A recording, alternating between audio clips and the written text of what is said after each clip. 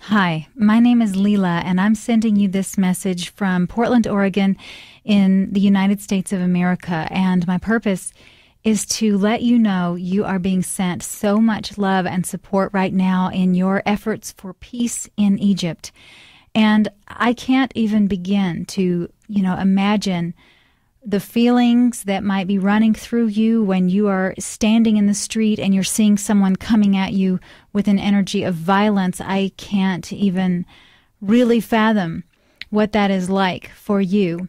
But know that you have been so in our hearts, and in such a way that there are people here who are visioning ways for you to have a peaceful end to your situation there, and that everything that you're wanting to unfold will happen in a way of nonviolence, because no one wins a fight, as Howard Thurman, the great theologian, once said.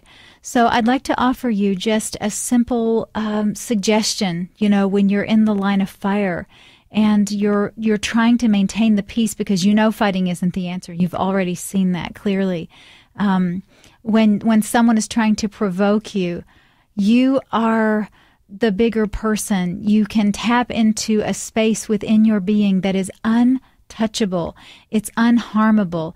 It's that space where the Most High of your belief lives. We all believe, all of the wisdom traditions, that the body is a temple, and what dwells within this temple is the Spirit of God, whatever that looks like for you. And so know that you are supported and loved. So one thought came to mind for me, and that is, if you find yourself being confronted and you're in a group and you all sit down together and perhaps chant these words together, it may not make sense for you why to do this, but there have been studies that have shown that this particular chant can do amazing things in terms of peace and resolution. It's called Ho'oponopono, and it's a traditional Hawaiian sort of prayer for peace and reconciliation.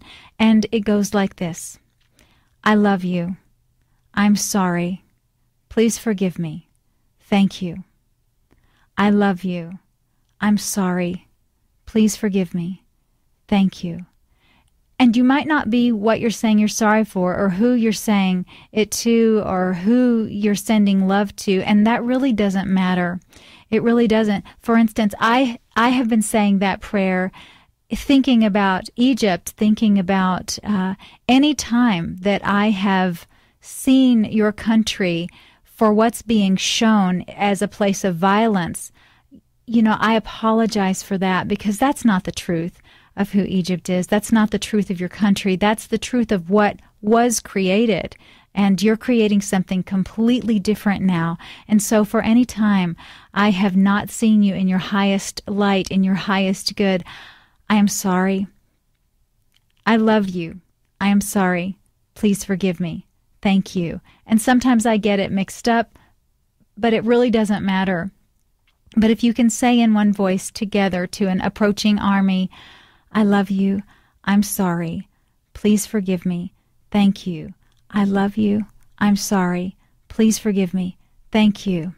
I just don't see how any army anywhere could attack a group of people chanting those words. So take it or leave it. If you find it useful, I hope you do. If not, there is a movement happening right now.